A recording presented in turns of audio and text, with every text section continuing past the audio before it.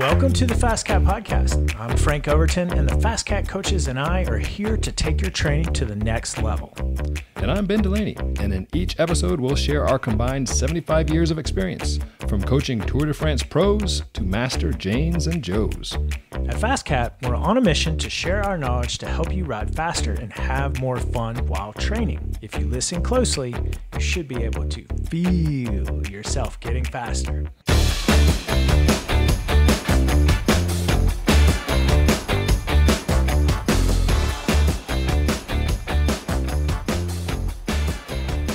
What's up, FasCat Nation? Big Cat here, along with Ben Delaney. Hello, hello. Today we are talking weightlifting for cycling. We are deep into our 8-pod series of how to train from the fall through to early spring. We've been having greatest hits of sorts of topics FasCat's been educating you folks about for many years. We started off with end of summer training with Coach Frank. We did a season review, how to review your season with Coach Christian, how to set your goals for next year with Coach Jake. We did a postseason break with Coach Ricky.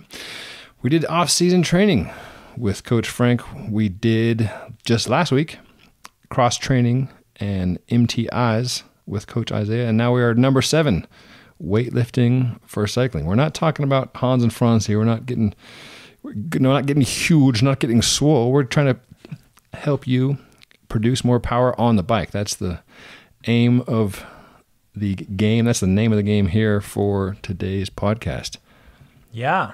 We are talking about the kind of weightlifting that increases your power output, namely your threshold. It'll also increase your 1 minute and 30 second and sprint power, 5-minute power. This is the cycling specific type of weightlifting that we're talking about. Longtime loyal listeners will recognize this they've heard it all before, but we talk about this at the same time every year because resistance training works, and we've been coaching cyclists through this style of weightlifting for 20 years now, and it's a 10-week program. It's 4 phases. It's cycling specific, and it works. Last podcast, we talked about MTI's muscle tension intervals as a way to help translate those power gains from the gym onto the bike. I was joking with you a couple podcasts ago about how I was inadvertently doing some MTIs thanks to a dead battery. And we're also reminiscent about, fixed gear training is something done back in the day that, we can now get those benefits with the bike you already have. You don't need to go out and get a whole other bike. Fixie. Yeah. Although you still got your Bianchi Pista, yeah? I do. I have a Bianchi Pista I bought from U-Bikes for $400 in 2003 after a pro cyclist told me that was what you did in the fall. He said, ride your fixed gear, 1,000 kilometers. And I took him to heart, and I went out and bought the bike, and I tried it. I did not like the fixed gear on open roads. And I quickly flipped the wheel to the free hub, and I also took it to the bike shop and got a brake put on. Yep. It was greatly enhanced after that. Yeah, fixies with no brakes look cool, but getting your face mushed into a truck doesn't look quite so cool. Yeah, but I did do quite a bit of fixed gear training back in the day. Yeah. Remember our man Neil Rogers coming down 19th, which is a steep hill here on his Bianchi. Yes. And the RPM's getting over a point that he could handle. So his response was to take his feet off and just, just mixing bowl down straight through the intersection. Luckily, he did not die. Yeah. Well, I'm sure you've seen the cool kids do it. I'm just pointing you towards the mic there. Keep talking to the mic. The cool kids that will do they lift their wheel up and then they do the skids. Yeah. It's incredible what a talented track rider can do. The State Bicycle's got that riding fixies uphill with pros YouTube series. That's an entertaining one to watch. One for the conversation, then 2 to watch him rip it downhill of spinning it like who knows what 150 RPM, and then also like braking by hopping up and then locking up the rear wheel and hopping and at locking speed. Yeah. Well, we're not really going to talk about fixed gear cycling anymore, but that was a little trip down memory lane. But we are going to talk about weightlifting for cycling. In in what we're going to talk about, how you do it, our philosophy behind resistance training for cyclists, and then we'll actually describe out what that entails on a 4-phase, week by week, day by day basis. So if you take notes, you probably could, design your own cycling 10-week cycling resistance training plan, or you could just subscribe to Optimize and use the 10-week cycling plan that we have there. Lots of different ways to do it. You can do it the easy way. Follow the plan. That's what FTFP is. Mm-hmm. Frank and the coaches have put together many plans with a lot of blood, sweat, and tears that work. You can just follow those plans, or you can put yours together. And we're here with the podcast to help you however you're trying to go about it. We're going to be talking about how sprinters can benefit from doing weightlifting, time trialists, cross racers, triathletes, mountain bikers, road racers. There's lots of different groups of folks that can benefit from this. Masters athletes, we know you are a large portion of our audience. We are you. You are us. Yes, we need to lift weights. Yes. Yeah, and why? So we'll get into all that. First, as per podcast tradition, we've got some announcements for you folks. Yeah. Let me read the review of the week, and then we'll get into our announcements. Great. This one comes to us. He says, faster, and the app is improving every month. I signed up for Optimize mostly for the included coaching and access to training plans. That part has been phenomenal and well worth it. The app itself is good and getting better with new features. Integrating sleep metrics into training is helpful today. Looking forward to see what new features they launch around customizing individual workouts and seeing future fitness based on planned workouts. Well, I thank you for that review. And since you mentioned it, I would be remiss not to give you an update with Optimize. We have build 187 coming out, I think, maybe. Let me look at my phone here while you're talking. I think you're on 185, and that came out with the landscape mode, so you could get a better look at your weekly training literally by just turning your phone sideways. That gave you more real estate to look at that view. That was a pretty sweet feature. What we're working on right now is a new and improved Garmin data upload. So look for faster and more efficient uploads from your Garmin device if you're on a Garmin. We do have push to Garmin and Hammerhead, just to give you an update. And we are working on the push to Wahoo. One thing I learned 3 days ago is that Wahoo does not have a public API. And so I reached out to their CTO, and he got back to me, and they're working on it. And as soon as they finish it, we will send your workouts to your Wahoo. And while we're on that subject, you didn't expect to know much about software development from this podcast today, but here you go. Here's another one. Zwift does not have a public API, and I reached out to their CEO, both of them, in a matter of fact, and they are, in fact, working on it. And as soon as they finish it, we will be able to push your workouts up to Zwift.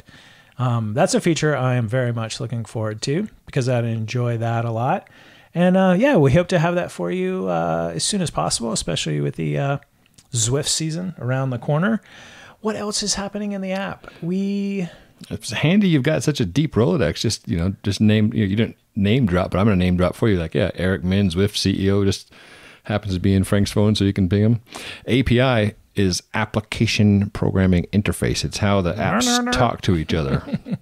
Yeah. Which I don't want to say small, but a vital detail in making all these things work together. We are, as cyclists in 2023, we are spoiled rotten in how well so many of our toys play together. Mm-hmm. But that takes a lot of work to get them to that point when you finish your bike ride and you just hit stop on your computer and all of a sudden, bing bong, it's off to Strava, it's off to Optimize. Mm-hmm.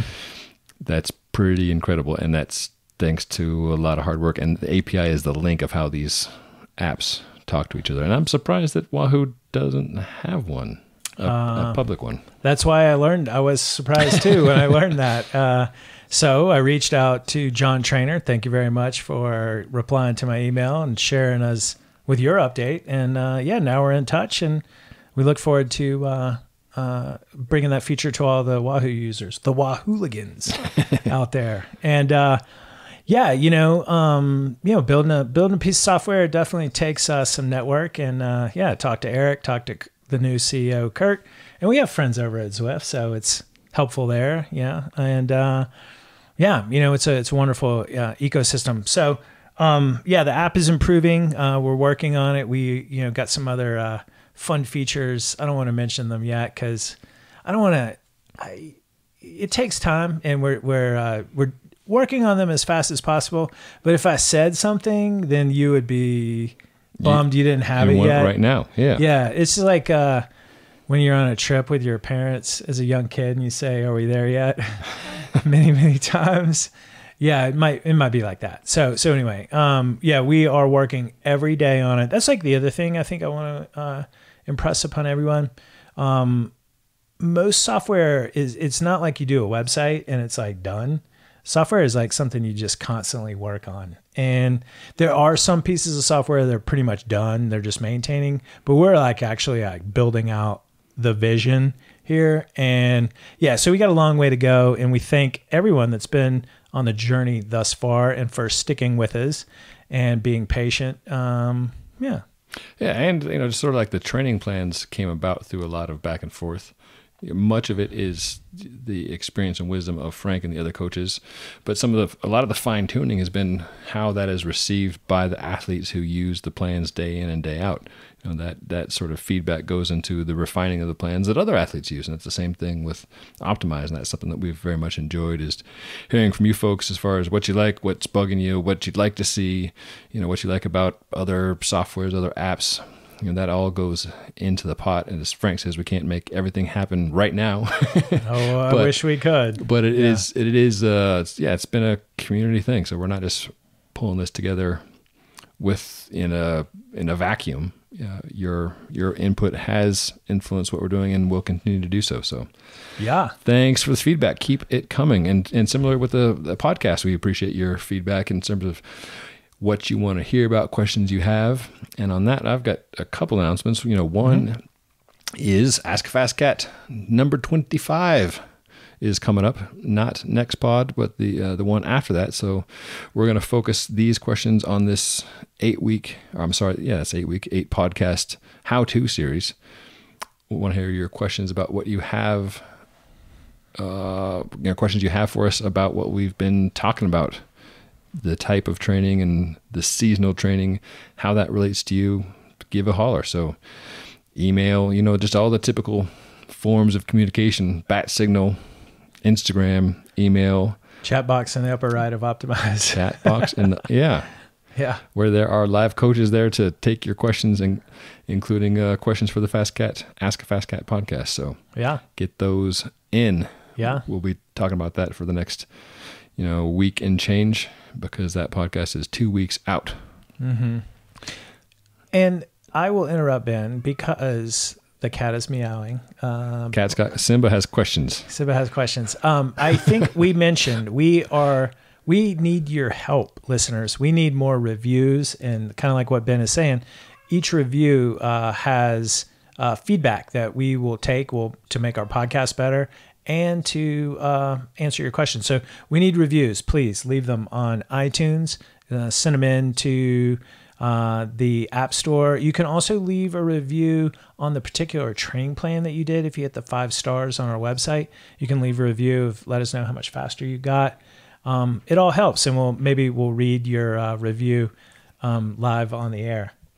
Yeah, we had more than 1,000 5-star reviews when we were selling individual training plans, and that was certainly a point of pride. Still is a point of pride for us. And for a time, we were drowning in these reviews, which was awesome. And now that we've switched over to Optimize, we don't have quite as many. And we love reading our reviews of the week on every podcast. So that's just selfishly just putting the cards on the table. We just love to keep that going and give you guys shout outs. So that was my second announcement. Yes. You got it. All right. Well, third announcement is we are giving away a Ventum bike. Boom. Yes. So everyone needs to go over to ventumracing.com. They're one of our partners. You can see that in the partners discount page of the Optimize app. Make sure you just register for their email list, and they are going to be sending out an email with an offer to win a Ventum bike. So the nuts and bolts of that is if you subscribe to the annual Optimize subscription, you'll be entered to win. And it's the new GS1 SRAM Apex bike. It's pretty sweet. We'll pick a winner, and we'll be shipping out the bike mid-October. So just let me get this straight. Mm-hmm. You sign up for a year of Optimize. Yes. Which you want to do anyhow. Mm-hmm. Unlimited training plans, access to FasCat Coaches, et cetera, feedback from Simba the cat here on the podcast. And in doing so, you get the chance to win a complete SRAM Axis bike. That's correct. Okay. That seems like a pretty good deal. The GS1. Yeah. In mint color. Yeah. Mint. It's like, think of the chocolate chip Oreo ice cream color, I think. Okay. And now I'm going to be distracted the rest of the podcast. You're going to need to go get one. Yeah. Sweet cow, here I come. Yes. You're talking about taking things down a rabbit hole. I'm going down one now. One of my favorite training columns I wrote at Velonews back in the day was about the muscular post-workout benefits of having a chocolate milkshake. It was written at the time where the Velonews offices were about 200 yards from a Wendy's, which Frost, yes. Yeah. And that was something I wanted to do anyhow, just because of just pure desire. But turns out a bunch of academics had done a lot of research. And I was like on a basketball team or something, and they were doing sprint workouts, and the control group just had water after their workouts and then didn't eat for like an hour. Mm-hmm. And then another group had chocolate ice cream immediately after, and their sprint times improved. So I was like, that's all the science I need to know. That's it right there. Go do your work and then get a Frosty, and you'll get faster. Protein and carbs. Or at least you'll be pleased that you've got. But you get protein in the system, and then the carbs help to speed the protein to the muscles. Mm-hmm. Science, man. I'm not trying to argue with it. Also, during that 30-minute glycogen window. Yes. Get it in. Yes. Yeah, so that's my contribution to this podcast. Thanks, I'm out. You heard it here. But I guess you got to do something before you do the Frosty. You've got to do the work. So let us talk about the work, and let's set the table as far as the why lift weights. Yes, this is something that a question that's been asked and answered many times, but I think that's always a good place to start. Some of my friends will heckle me like, Delaney, the last thing you need to do is lift weights. Like, you're too chonky as is. Mm-hmm. You're going to have a hard time on the hills. You need to be getting skinnier. Mm-hmm. So let me rephrase that question from a very selfish, myopic perspective of like, I weigh 185 pounds. Why should I be lifting weights if I want to go faster on a bike where watts per kilo is a thing? Yeah. Generally, we get this a lot. A lot of athletes are like, I gain weight when I lift weights. And it's like, that's muscle mass that increases your power output. And if you do the math on your power to weight ratio, generally it's going to increase. So you might increase your body weight, but you're increasing your power output so that your power to weight ratio is increased in a favorable fashion. So you may gain. I always have athletes take a tape measure, put it around their quad, measure the circumference of your leg before and after the resistance training program. And if it increases, you can, generally assume that's muscle mass. And it's not like we're having you do bench presses or bicep curls, lat rows. Actually, to the contrary, we're only having you do cycling specific muscle groups. So you're doing everything lower body, squats, leg press, leg curl. So it hits all the major muscle groups that you use in producing power on the bike and nothing but. So it's the T-Rex, we want you to be like T-Rex, skinny up top and, big and muscular down below. And that's what we call weightlifting for cycling. So if you want to we get this a lot with men. They're like, yeah, but I want to look good for the wife. And girls for the girls, as my buddy Dave would say. Yes, you could do that, but that's not part of our program. You have to do that on your own special program. And I honestly, we also have you do yoga. We also have you do a lot of strength and conditioning. And I mean, if you just go to Instagram, there's plenty of shredded folks over there from doing yoga. I don't know. It's like, if you want to get ripped, you can get ripped on yoga is how I try to rationalize it. But what we're mostly talking about is we're not like lifting weights to get huge or anything. It's purely to increase your power output on the bike. Have any studies been done, or do you have any anecdotal info if, like, people want to see like the FTP number go up or the sprint number go up? Are there any numbers that you can point to aside from just best practices of, years of experience of what works and what doesn't? Yeah. People asking like, so what am I going to get out of this? Like, okay, so my legs, half an inch wider in circumference now, but what's my Wahoo element? What's my Garmin Edge? What's my Hammerhead Crew 2 going to tell me? Yeah. Well, I'll give you my own personal anecdote. I started doing this program in 1998 when I was a Cat 4 sport class mountain biker. I did it in the off season, and I won the first race. I entered the next season, Cat 3, won the Boulder Roubaix. So got my Cat 2 upgrade, and then did the weight program the next year and got my Cat 1 upgrade. And I kept doing the same weight program every year in the off season. So I went from Cat 4 to professional level racer in 7 years, doing the weight program every winter. Same thing. It's just good old fashioned hard work. And just because you've done it 1 year doesn't mean you're not going to benefit the next year and the next year. We have athletes this is what you do in the off season, off season after off season after off season. If you want to get better and follow a progression like that, it doesn't have to be going from Cat 4 to professional level. It could be going from your first Fondo to, smashing your buddies on the group ride in a span of 3 or 4 years. It could be, I was just talking to a non-cycling friend of mine. They're like, yeah, I just got back from the gym. I'm doing this true transformation program. And I was like, tell me about it. And he was explaining everything. It's a combination of like nutrition and weightlifting. It's like, yeah, we have our cyclists do that all the time too. It's just not named True Transformation. It's named Get Faster on the Bike. There program. We go. Yeah. True Transformation. That sounds a little buoy, as my wife would say. To finish the second part of your question, Ben, one of my favorite, one of my favorite researchers is a fellow by the name of Inigo Mujica, and he wrote a great paper called Optimizing Strength Training for Running and Cycling Endurance Performance.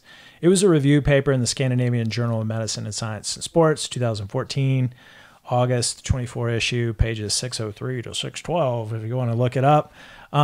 Great article. He basically just showed how power output increases from lifting weights. It's also, there's a lot of benefits. We could do a whole new podcast about the physiological adaptations from lifting weights. We can talk about mitochondrial density. Scientists have shown that when you lift weights, it has the same physiological adaptations as riding base. So like a lot of zone 2. The other physiological adaptations are it increases bone density. For masters cyclists, we kind of mentioned this earlier.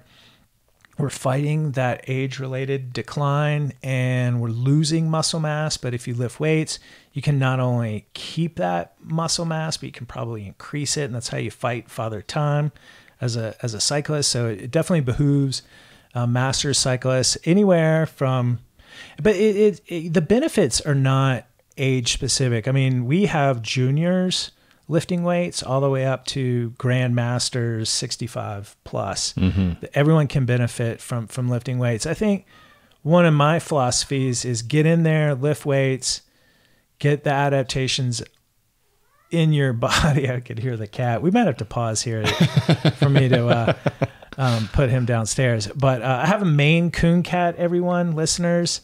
If anyone has a Maine Coon cat out there, they are these big, fluffy lynx-like cats, and they are very audible. They describe the breed as a a dog trapped in a cat's body. And so he will greet you at the door. Yeah. He'll follow you around the house, and he will meow at you when the door is closed in between you and him. You've heard about chatty Cathy's. This is a chatty catty. Yeah. The last time I was here recording a podcast, I had my backpack open, and within like 34 seconds, Simba had just made a nest inside the backpack. Was quite cozy. Yeah. Frank pulls Simba out, and Simba's like a good 4 feet tall when fully stretched out, which was pretty impressive. They could get a beast that large into a backpack. So yeah. He's a big one. Yeah. I want to complete my thought there. The physiological adaptations from lifting weights are immense. We don't want to go down that rabbit hole with this podcast other than to impress upon you. If you do want to improve your performance on the bike and you have the time, lift weights. And then, what comes up in the Ask a FasCats nearly every episode is, do you believe in lifting weights year round? And the answer is yes, but no, it depends. And what we do believe in is this 10-week weightlifting program. And then after that, your time is best spent riding your bike. So you stop lifting your weights, you move on, and it's just periodized training. So this is the phase you'll do for 10 weeks, and then you move on to doing your base phase for a period of time after that. And then this is where it gets a little different. People ask, do you believe in strength training once year round? And it's a different type of strength training. So you wouldn't want to lift heavy squats year round. But we're going to lift heavy now, lift the heavy shit, to quote Dr. Stacy Sims. And then once you get into the season, you may do a lot of functional movements, maybe some kettlebell swings, some viper swings, some movements that don't introduce fatigue to your muscles that would just cause you to have low power output and extra fatigue on the bike. I like the wintertime lifting for a few reasons. One, it's focused time. Mm-hmm. I'm sure I would get bored of going to the gym year round, and that's just not feasible. And when it's warm and sunny, I'd much rather be riding my bike outside. That's right. But yeah, in the wintertime, it's like, do you want to go ride in the dark and cold and ice? No, maybe not so much, but like having a plan to follow, just get in the gym, get in routine, go knock it out. And it goes by pretty quickly. And then, you come out raring to go. And plus, doing the lifting the heavy shit, as Stacy would say, takes a toll, and you don't want to be doing that when you're trying to be fast on the bike, because if you're doing it properly, you're not riding at your best level ever. So doing it in the wintertime, good. Does a body good. Yes. I like it. I like lifting weights. Hands down, number one is it just makes you faster. So I'm all about improvement. Riding. What is the Zwift slogan? Faster is funner. So there's that. It's very diverse training. It gets you off the bike, and you don't have to battle weather. You can lift at night. You can lift in the morning. It's very. It's just a different style of training. It's like all bike all year round makes Jack a dull boy, and there's that. And plus, you can only ride the smart trainer so much. And the lifting weights, saves you 10 weeks of if you're down in your basement. I mean, you'll still ride the bike during this phase. It does include a lot of bike workouts. You can get an hour of aerobic training a day if you warm up in zone 2 before and after you lift, which we'll describe here in a little bit. That's good quality aerobic endurance training coupled with the physiological benefits from lifting the weights. It's a win-win. And So now we've tackled the why. Before we tackle the how, why don't we take a quick break here? Frank's going to go do some weightlifting and lift Simba the cat. Put the cat away, yeah. And we'll be back in a jiffy to talk the how and the specifics of weightlifting for cycling.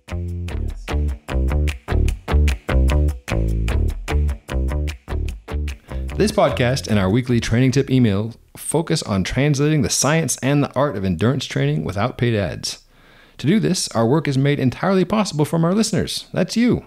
Subscribing to our new training platform, Optimize, or hiring a one-on-one FasCat coach. In return, we give in-app coaching support to your questions plus partner discounts from Castelli, Whoop, Hammerhead, and Ventum, along with the best training plans in the world and our brand new Training to Recovery data visualization that combines your activity and your wearable data. If you want to take your training to the next level, it is our goal to ensure we give you more value than the price of an Optimize subscription. To learn more about the benefits of Optimize or to review our coaches' bios, head over to FasCatCoaching.com.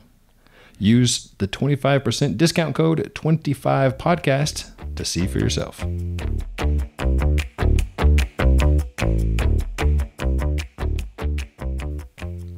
Combining endurance training with explosive and heavy strength training will improve endurance performance due to the delayed activation of less efficient type 2 fibers, improved neuromuscular efficiency, conversion of fast twitch type 2X fibers into more fatigue resistance type 2A fibers. Is that enough science for you, folks? That is from Dr. Mujica's paper in Scandinavian Journal of Medical Science from 2014. This is like one of the many pieces of academic research that goes into the why of lifting for cycling. And if you want to read more on that, you can certainly head on over to FasCatCoaching.com to dig into the science. But now we're just going to talk about the how you should be going about this. You know, the actual act of lifting, starting with the first of 4 phases, the way we break it down here. We've got adaptation,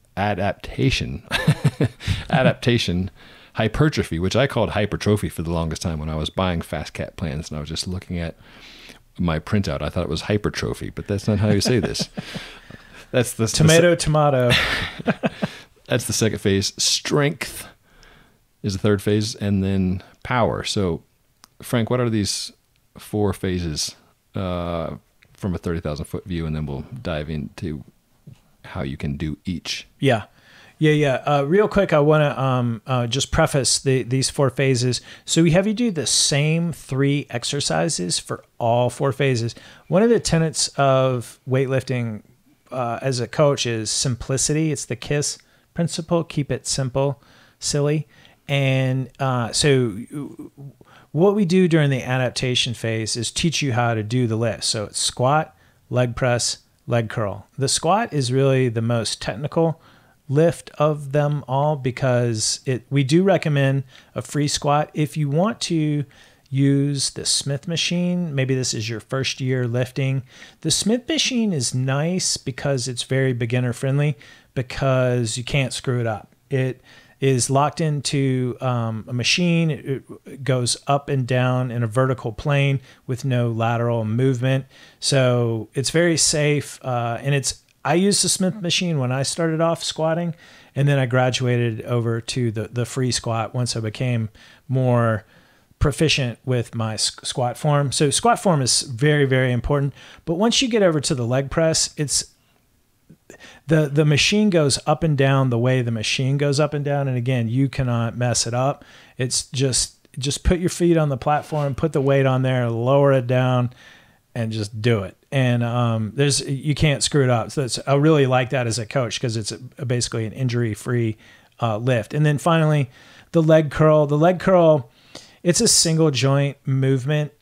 And we really preach multi-joint specific exercises. The squat and the leg press, you bend your ankles, your knees, and your hips. So multi-joint, that's what we mean. All those muscle groups that are involved in pedaling a pedal stroke.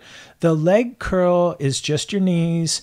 But what's nice is for those of us who tend to be mashers, the leg curl it just isolates your hamstrings and hopefully helps you strengthen your hamstrings to get those involved in the pedal stroke or the power production of the pedal stroke. So very simple 3 exercises. We have you do those for the life of the program. And getting back to Ben's, what's a 30,000-foot view of the 4 phases? It's this. The adaptation phase is 3 weeks. That's to acclimate your legs to the weight room, to teach you how to do the lifts, and to prepare you to lift heavy. It takes 3 weeks. It's fun. The hypertrophy phase, 2 weeks.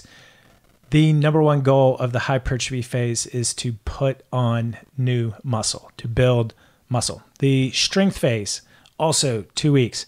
That is to train that new muscle you just put on to produce great force. And the power phase, the final phase, it's to train that new muscle that's now capable of producing great force to do so at cycling specific speeds.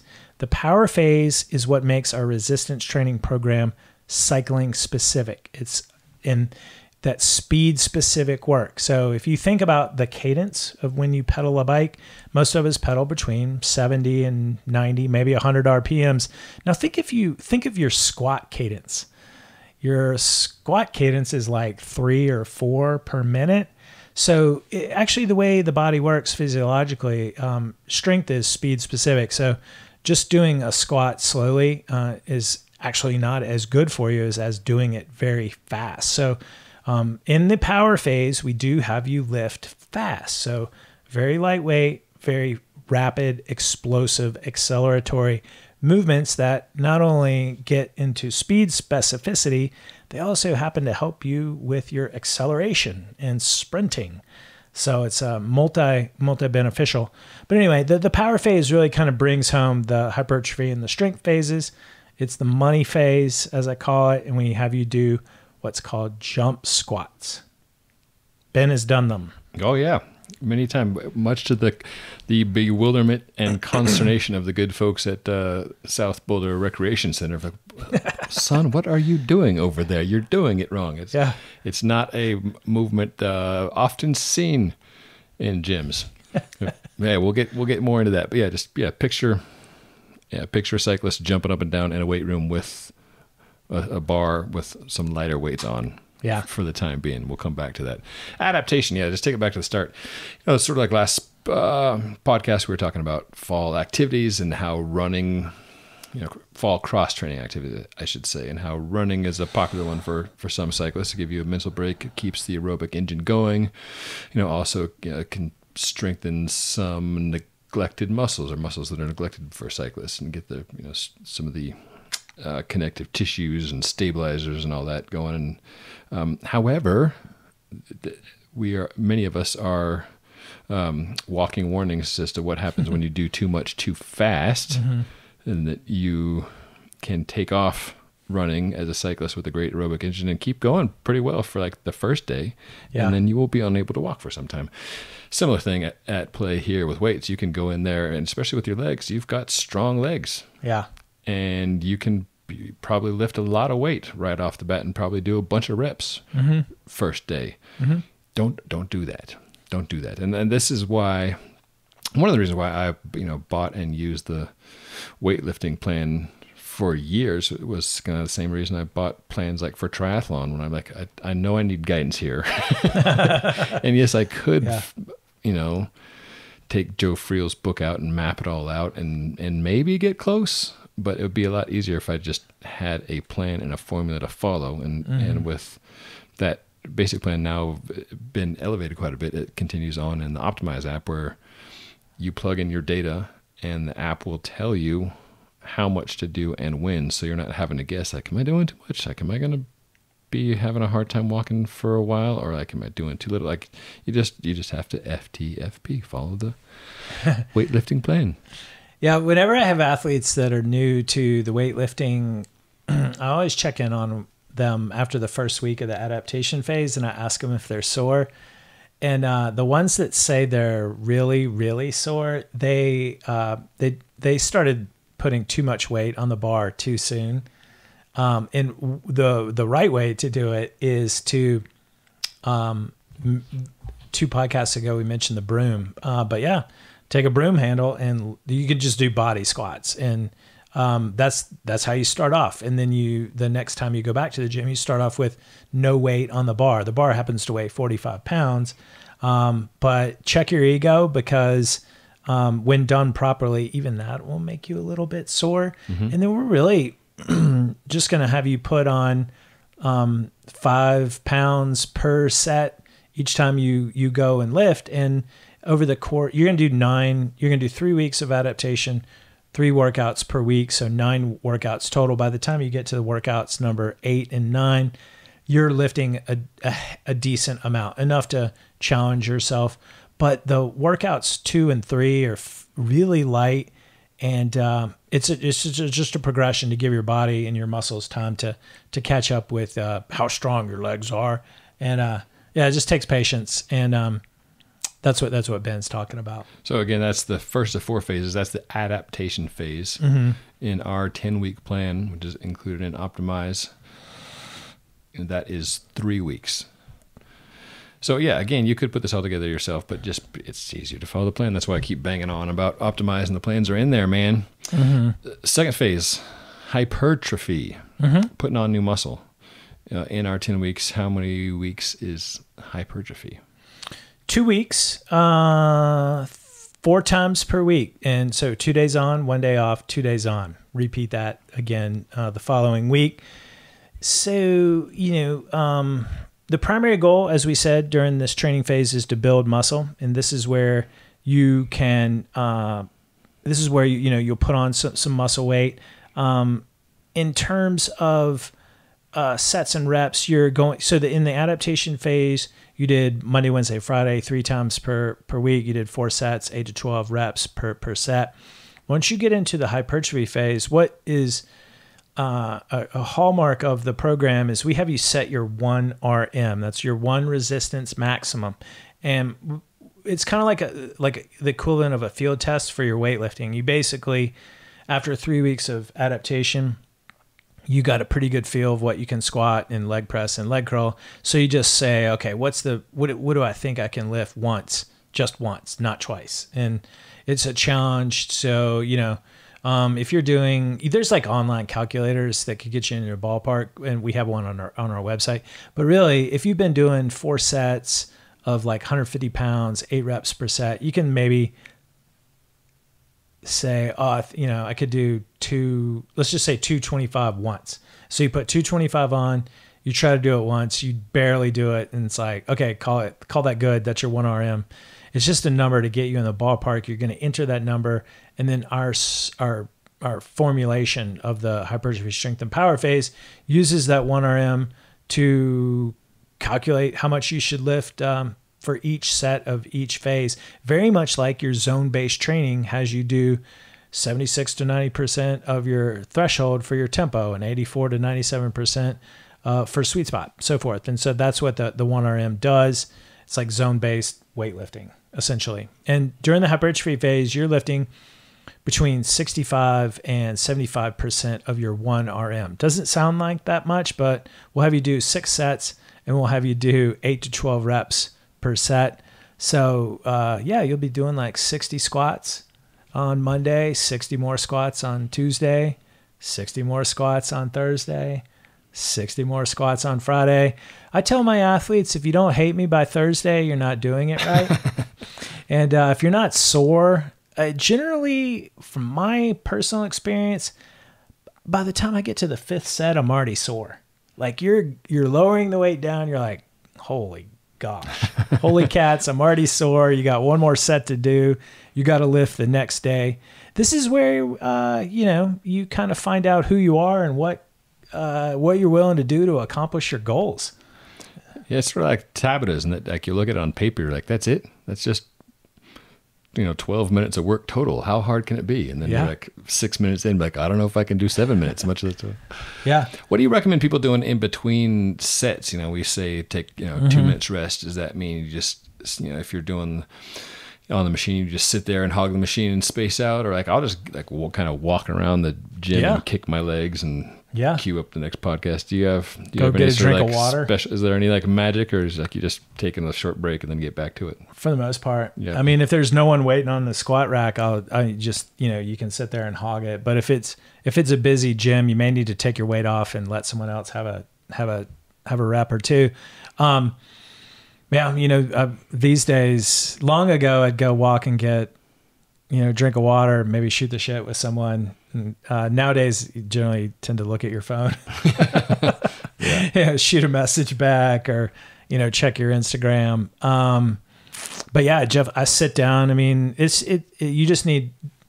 I've tried doing core in between. Just save that for in between exercises.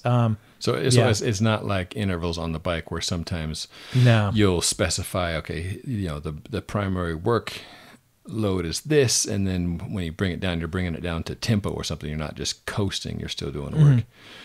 Here it's pretty straightforward. Like you lift the heavy weight, you put it down, you take a break, and then you come back and you lift the heavy weight. That's all you got to do. Pick things up and you put them down.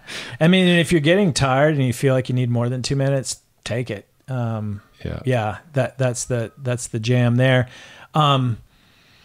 That's how you do it. And then the other thing is, so you just did 60 squats. Guess what you're doing after those 60 squats? You're going to do 60 leg presses. So in between the squat and the leg press, it's nice to do a little core work, maybe some sit-ups, some back extensions. You can do some medicine ball crunches. You can do some, lateral lunges, side planks, things like that. I generally like to take 5 minutes in between doing the squats and the leg press. But if I'm in a hurry or if you're time crunch, you can just go right over there. Here's a question. I maybe have been doing it wrong for years. Often I will rotate between all three things. Like do a set of one, do another set of the other thing, set of the third thing, then come back to the first. Do your legs care? I really don't think so, to be honest. I think you're getting in the work is what's most important. I think the people that may be waiting to use the squat rack may care. It just again depends on if the gym is crowded or not, or maybe you got a squat rack at home, or you're doing the at-home program, and then you can do whatever you want. That wouldn't apply if I don't think anyone's got the leg press at home. I know one athlete that does. Wow. But if you're at the gym, I mean, I like to just because you're putting like you got like the big plate on, and you got the little plate to get it the exact weight that you got on the spreadsheet. I like to just go through all the squats, complete all my squats, unrack the weight, move on to the leg press, do all my leg presses, unrack the weight, and then go over to the leg press. But if you want to rotate between them all three, have at it. Yeah, at the end of the day, it's the same amount of work. Okay, good. Yeah. Good. So that's hypertrophy. Is there anything else we need to dig into there before we move on to strength? Two things. Delayed onset muscle soreness, the DOMS. As I was joking, kidding, not kidding, if you're not sore during this phase, you probably aren't challenging yourself. There's two things that'll help with that. Epsom salt bath in the evening will help with that. But we talk about warm up and cool down. In an ideal world, you're able to do zone 2 for 30 minutes before and after you do your lifting. And, a hypertrophy workout could take a couple hours. If you did zone 2 for 30 minutes, it's going to take about an hour to go through all the lifts, and then, 30 more minutes. So it's a long workout. If you don't have 2 hours, you can cut the zone 2. Don't cut any of the weightlifting. So if you only have 15 minutes before and after, do it. And then strategies of where you do it, like, you're warming up. So don't do zone 2 at home and then drive 40 minutes to the gym and then lift, because by the time you get to the gym, now you need to warm up again. You can do the zone 2 at home if you live near your gym. You can walk to your gym. If you can ride your bike to the gym, you can ride. If you have a 30-minute nice walk to the gym, riding to the gym is wonderful. Oftentimes that doesn't work in the dead of winter, cold, snow and ice, so forth. And then honestly, riding the triangle bike at the gym is just the same, in my opinion. You're just doing the work. And sure, you're not going to, get your Zwift level up points, but you're doing the work. And if you really, want to quantify everything, which I'm a big fan of, bring your bike computer with you to the gym, bring your heart rate monitor and record your heart rate, and you can upload that, and you can get an OTS from that. You'll get the file. You'll get credit for the 30 minutes, and that time will add up over the course of the next 10 weeks. So that's the lifting. That's the soreness, that's the time constraints, and that's the flexibility of how to get it all in. Strength phase. So once you put on a few pounds of power-producing leg muscle from the hypertrophy phase, now it's time to train this muscle to produce more forceful contractions. And without going into a physiological lecture on the nervous system simulation, that's the goal of this phase of your resistance training, to teach your brain how to innervate the musculature which you just built during the hypertrophy phase. So in order to do this, we lift fewer sets, less reps, and heavier weight. You may talk to some of your bros, and they're talking about heavy, short, what are they, just less reps, heavy weight. And then in the strength phase, it's less reps, more weight. And that's what you're doing. So whereas you did 60 squats in the hypertrophy phase, now you're going to go down to, let me count up in the sets, 24 at heavy weight. You're going to be lifting between 70 and 100% of your 1RM. That's the heavy. So remember, in the hypertrophy phase, you were 55 to 65%. Now you're 70 to 100%, but low reps. So 4 sets, 6 reps per set in the first week. And then in the second week, we have you lift even heavier and go down to like 6-4 to 1 rep per set of the 1RM. And what is significant of the strength phase is, so you produce great force. We drop the number of sets and reps, and then this type of training, it produces great, like a lot of stress on your musculature, and it takes a lot of recovery. And so we only lift strength phase twice a week, and we go back to lifting on Mondays and Thursdays, for example, and then you're going to do some neuromuscular sprint work on Tuesdays and Friday, and you take Wednesday off and you're riding easy on the weekend. So, 2-week force phase, 4 to 5 workouts before moving on to your final power phase. And so, as I mentioned, in the strength phase, we start to couple the neuromuscular sprint intervals to the gym work. So you lift one day and then you sprint the next day, take a rest day, repeat. If you're on like an advanced or pro level plan, you may lift in the morning and sprint in the afternoon, and then ride long endurance the next day, then take a break. But for us mere mortals that, only have an hour a day, your strength workout, the time that it takes to do the strength workout is greatly reduced from the hypertrophy. The hypertrophy is the most time intensive phase. The strength phase, you can probably knock out in, honestly, 20 minutes if you're hustling. 4 sets, 6 reps per set, you get it done. Go into the gym, put the weight on the rack, do the work, get out of there. If you're warming, if you have time, you still want to warm up 30 minutes, zone 2, before and after, whether that's at home, at the gym, on the triangle bike. Maybe they have cool spin bikes. It doesn't really matter. Just bring your heart rate up into, 56 to 75% of your threshold heart rate. Hold it there and call it good. Move on. And that's the strength phase. One element that we do add during the strength phase, we start to increase the amount of time you spend on your bike on the weekend, because you're done with the hypertrophy phase. That's the most difficult. The strength phase isn't as difficult. The muscle soreness should subside. And you start riding base on Saturdays and Sundays. This is the LSD portion of your phase, long, slow distance. So if you were doing 1.5 hour, 2 hour rides on Saturdays, we're going to have you do 2.5, maybe working up to 3 to 4. You may be up to a 4 or 5 hour ride by the time the holidays roll around, weather permitting. And it's good base work before you move on to the sweet spot part base. Phase 4, power. Power. This is the funny one. Yeah. But the effective one. This is the jump squat phase. So, you're not Michael Jordan out there, but you are lifting in such a way that your toes come off the ground. So, verbally, the instructions are lower the squat down to the normal. We didn't talk about squat depth, but super briefly, no ass to the grass. Only bend your knees no more than you would on the pedal stroke of your bike. Generally, that's femurs parallel to the ground. Use a mirror at the gym just to check. Most squat racks are in front of a mirror, and if you're lucky, there's like a side mirror. And like when you do your squat, go down, just take a glance to the right and check your squat depth. If your quads are parallel to the ground, that's about that's fairly specific to the pedal stroke of a bike. So sorry for the rabbit hole. But anyway, power phase, lower the squat down. You're lifting lightweight, light reps, but very fast, explosive movement. So now you're down to 45% of your 1RM. It feels like a feather after the strength phase. This is like where you start to feel really strong from lifting.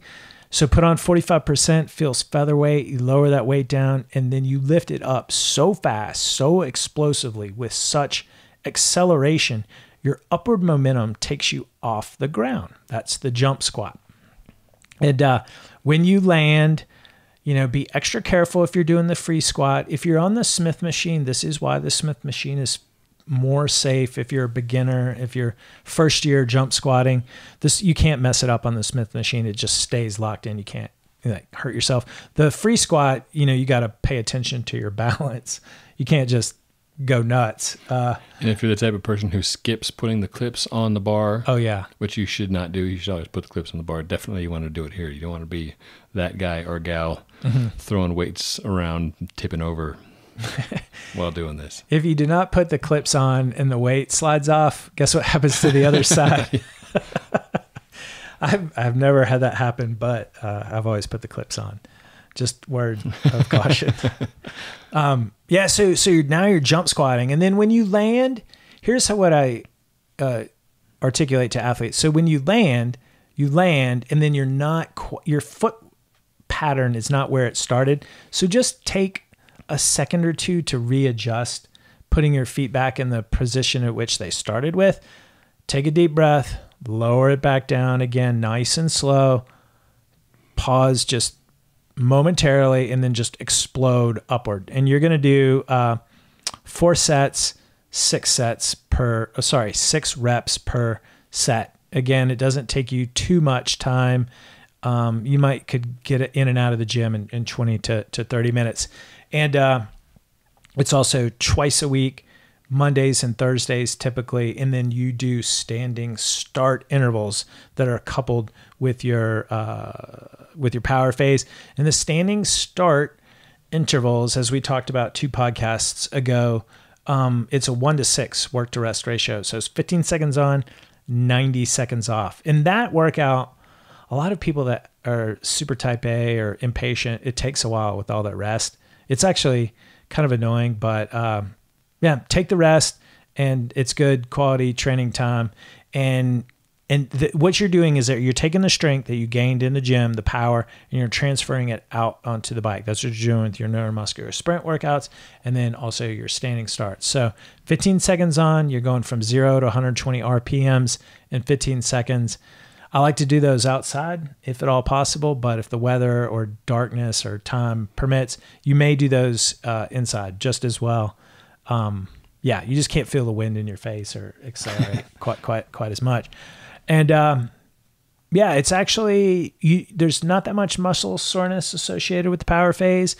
This is where you start to feel pretty snappy on the bike. You've been doing all these jump squats, you've been doing the standing starts, you got the strength phase under your belt.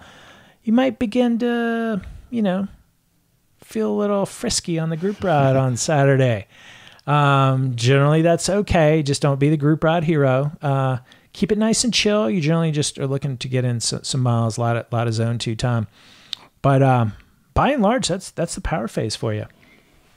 So in sum, should one lift weights? Should one cyclist lift weights? Yes, absolutely. How much? Well, we find 10 weeks to be a good amount. And what specifically should we do each and every day? Well, if you haven't been keeping meticulous notes, there's an easy button you can press here, which is get the Optimize app and then plug in this 10-week weightlifting for cycling plan. And then you just FTFP. It's as easy as that. And if you have some questions about, well, when should I do this in regards to my season, my goals next year, ask the FasCat coaches inside the Optimize app, and they will gladly go through your calendar with you as far as what your goals are and when, and then work backwards through the different potential training plans that are good fit for you that can scale to your available time to train, and then plug this in right where it should be on your calendar. And then you will be off and running, off and squatting, off and leg pressing, off and leg curling your way to building power to be faster and fitter next year. So, yeah, like my friend that was doing the True Transformation program, this is a true cycling transformation for you. We get a lot of questions. Can I keep lifting? You could, but generally, if you work this hard in the gym, you're going to want to put it all together on the bike. And so the phase that comes next after this is the sweet spot base. This is where you do some of our sweet spot training plans or move on to the 16 weeks of sweet spot plan. A lot of the next question that comes is, will I lose what I gained in the weight room? And the answer is no, not really. What you will gain when you couple all that aerobic endurance training with the weightlifting training is that true transformation that you'll go through. And what I tell athletes is let's put the gym membership on pause and plan on going back same time, same bat channel next off season. Absolutely. As we mentioned at the top of the show, we've got one more in our 8-week how-to series coming up, and that's some variations on lifts you can be doing. And then after that, we've got the Ask a FasCat number 25, where we're hoping you can chime in with your questions. If we have left some stones unturned in this fall, winter, early spring how-to series, hit us up. Email, Instagram, and of course, Inside Optimize. Send us your questions and we will put them into the next podcast. Yeah. Gosh, I think that's it. Yeah. That would be a wrap. And I've said FTFP a number of times in this pod, so I'm going to let you say it one final time here, sir. Yeah. So everyone, thank you very much for listening. Don't forget to use 25 Podcasts to save 25% off your first month of the Optimized subscription. And you can work hard, ride fast, have fun, and as always, FTFP.